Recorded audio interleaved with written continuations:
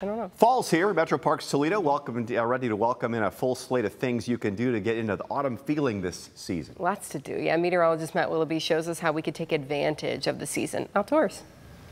October is here, and that means it is time to get outdoors and enjoy some nice fall weather before winter takes the autumn thrills. And Metroparks Toledo has exactly what you're looking for if you are a fall enthusiast. Well, any event outdoors is going to be extra special this time of year because of the fall colors, and if you come every day, you'll see changes every day.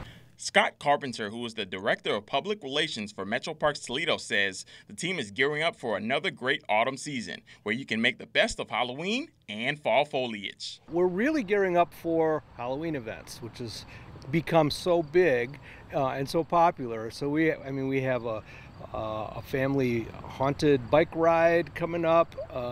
We're decorating the manor house. All the metro parks across Lucas County have some great greenery and is truly primed for some great fall colors. But where should you look?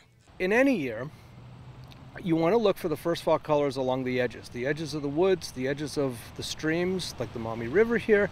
That's where you're going to see the first colors. We're already seeing the sumac, the sassafras, vines like poison ivy are really pretty this time of year. Now, if you really want to be fully immersed in the fall colors in the most colorful time of the year, there are several ways to enjoy it. Two parks I'd highly recommend would be Pearson Metro Park in Oregon in the eastern part of the county and Secor Metro Park in the western end of the county. Both have a nice mix of trees. The other thing about Secor and Pearson is they both have really scenic parkways that go through the parks.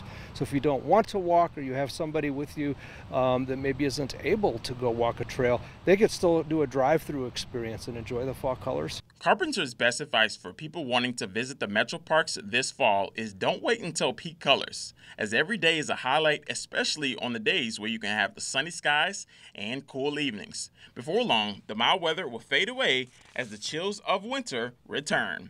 Reporting in Toledo, I'm meteorologist Matt Willoughby for WTOL 11. Yeah, just some beautiful fall colors coming already. I'm already starting to see some changes coming. Yeah, it's been dry. I think that probably speeds things along, and of course the cool weather too will do that. Yep.